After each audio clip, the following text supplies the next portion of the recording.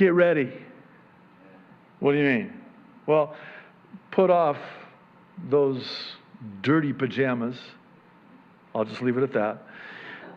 And instead, put on, verse 14, rather, clothe yourselves with the Lord Jesus Christ and do not think about how to gratify the desires of the sinful nature. There's no more time. There's no more time. That time has passed.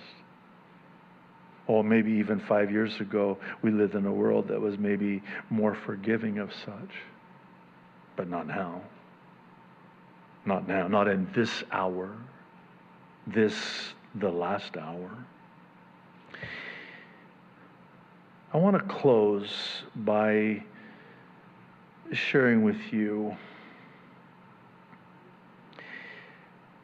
just a couple final thoughts with respect to knowing that this is the last hour. And perhaps I could just preface it by telling you that I am convinced beyond any doubt, not reasonable doubt, I have absolutely no doubt that this is the last hour. And when I say that, I mean that, and the Lord knows my heart. This is it. This is it. This is how it ends. This is the way it ends. This is when it ends. This is the last hour. Period. I have no question in my heart or my mind about that whatsoever. So, what I want to do first is pose a question. And kindly ask. Again, just think this through, please. Why would the God of the Word have so much written of this in the Word of God if it weren't so? Why would well nigh 1/3 of the Bible be prophecy, were it not that God wanted us to know this?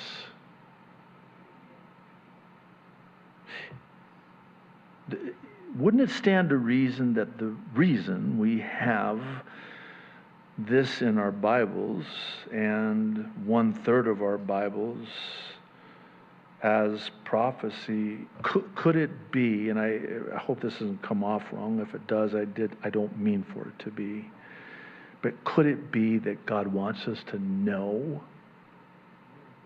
that He's coming to take us out of this world? You know, Thursday night, we partook together of communion, and I had never seen this before. I just want to share it with you lastly. And it just hit me as I'm preparing Thursday for the Ezekiel teaching and then communion. I never saw how that Jesus at the Last Supper had actually paralleled that 10th plague in Egypt.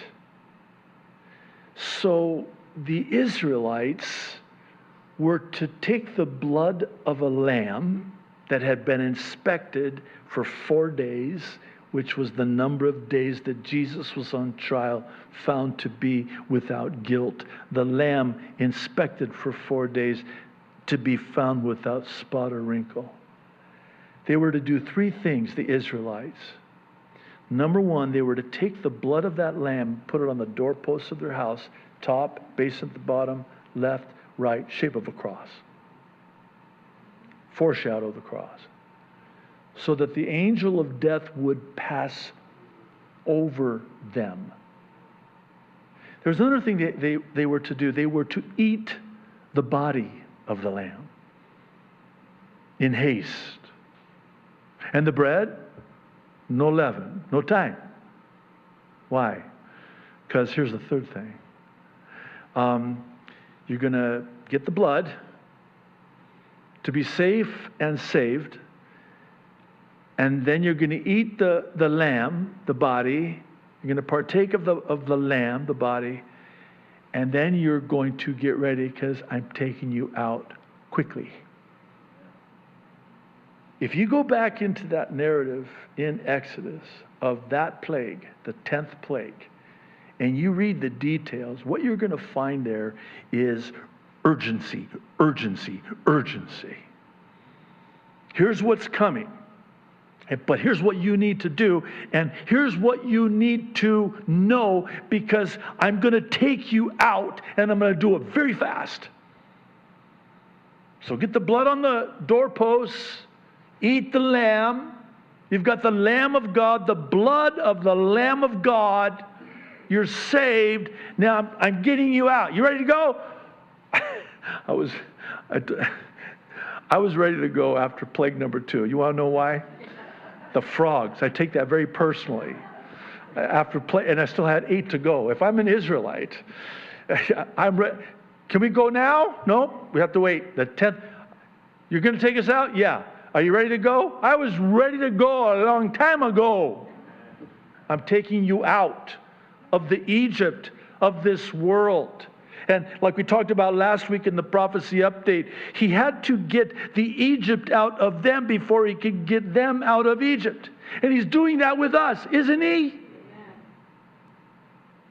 So he's saying to us, listen, please, listen, I beseech you, listen to me. This is the last hour.